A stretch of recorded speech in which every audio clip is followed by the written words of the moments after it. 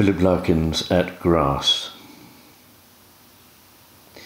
The eye can hardly pick them out from the cold shade they shelter in, till wind distresses tail and mane.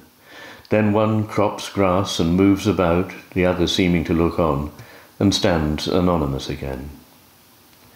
Yet 15 years ago, perhaps 24 distances sufficed to fable them, faint afternoons of cups and steaks and handicaps, whereby their names were artificed to inlay faded classic Junes. Silks at the start, against the sky numbers and parasols, outside squadrons of empty cars and heat and littered grass. Then the long cry hanging unhushed till it subside to stop pressed columns on the street.